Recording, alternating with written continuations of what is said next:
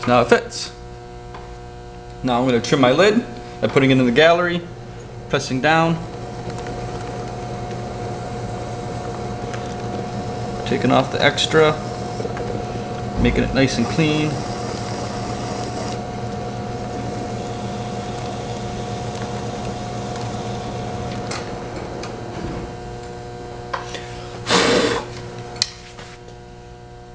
Make sure it fits. So it only got a little bit of play. That's acceptable. Make sure, go back in and make sure that this is smooth, clean. Now it's ready for the tea strainer. So to make a tea strainer, I want to dent in the side of it some. This denting in is going to let the leaf strainer be, I don't know if it's concave or convex, depending on which side I guess you're looking at. So I'm going to start by making a ring. Hold this up so you can see it better.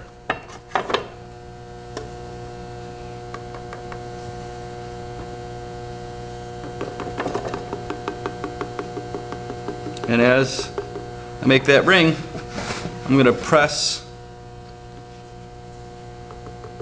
in the center more. So the reason I want it concave or convex, I don't know which one, is so that the leaves or the tea bag, whatever you're using, isn't going to fill in all the holes. If it's still on this plane, it can just suck right up against the side. This is going to kind of prevent that some.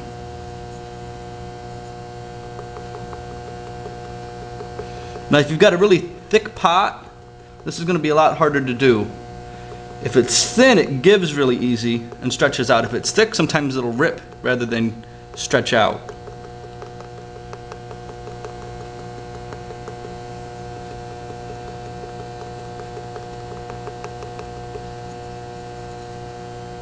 Make sure it's clean. So that's far enough, I think. Let's see if I can show you what it looks like on the inside right now. See that little bump? That's going to be the tea strainer now. So I'm going to take a needle tool and start in the middle, make a little hole, wiggle it around.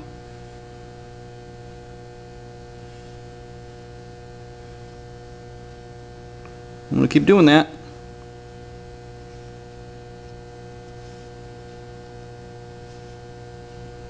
Take the two pieces, going to line them up, squish them together, and wiggle them till they stick well.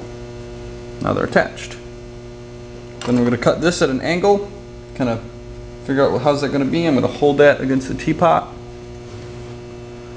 I'm going to cut so that this is going to turn and make the pouring angle. I'm cutting through. So then this will go on like that.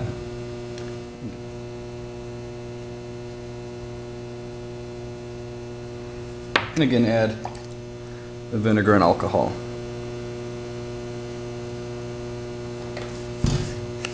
Score the spout up.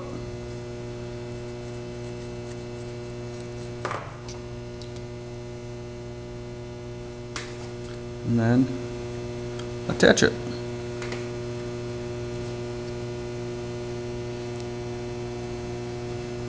After it's attached, I'm going to run a tool around the outside to seal it, make sure they're not going to leak later on.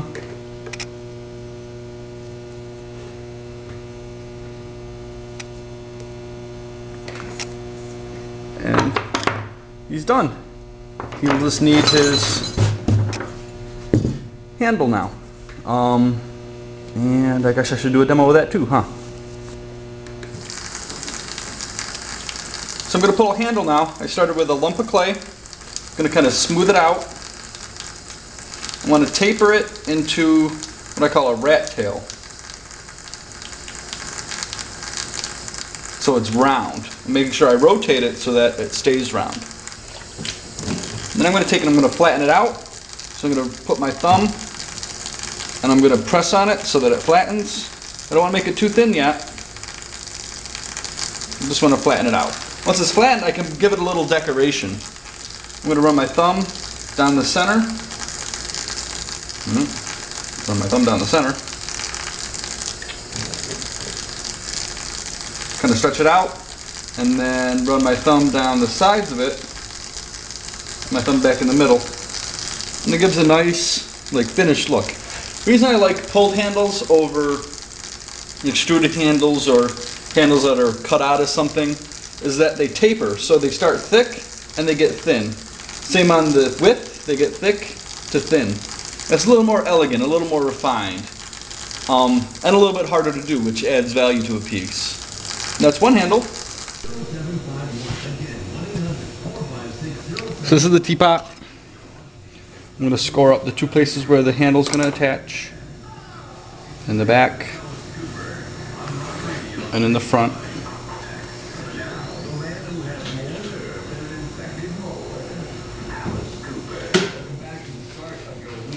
Making sure that I make them as big as the handles are going to be.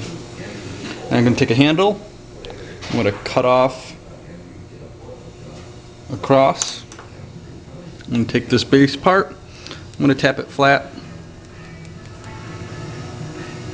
tap it a little more in the middle to match the curve of the teapot.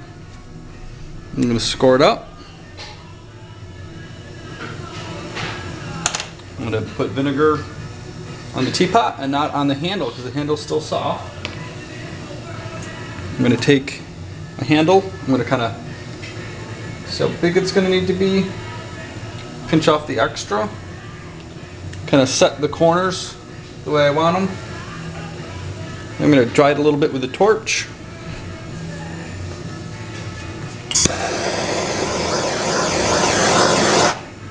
So it'll hold itself up.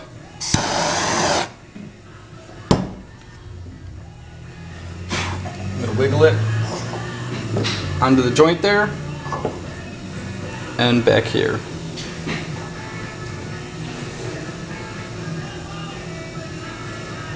Trying not to deform the handle too much so that it doesn't look overplayed with.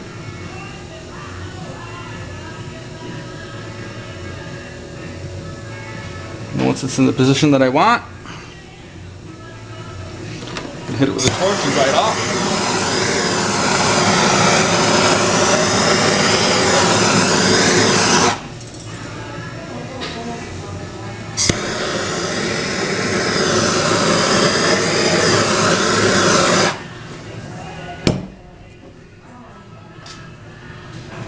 There we go. Teapot.